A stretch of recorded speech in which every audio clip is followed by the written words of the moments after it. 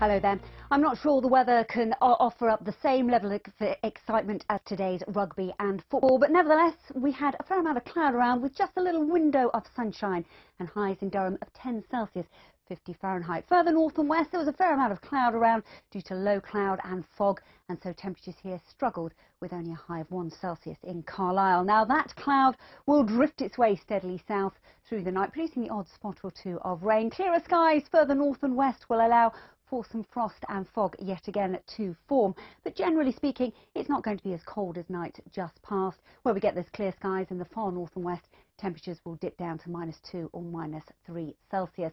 But we start off then with that low cloud and fog maybe stubbornly sitting there. It could affect the temperatures, but elsewhere it will be quite a quiet day. We'll have some sunshine coming through, the best of any brightness in sheltered eastern areas. Further north and west, thicker cloud here, a bit more of a breeze producing the odd spot or two of rain, and temperatures responding quite favourably, 5 to 9 degrees the overall high. That breeze remaining a bit of an issue over the next few days with high pressure setting up camp across the UK. It does look as though things will remain fairly quiet, so we've lost that cold February feel of recent days. Mostly dry, I suspect, through next week. Some bright spells coming on, but it does look as though overnight we could see some patchy fog and some frost. See you later on.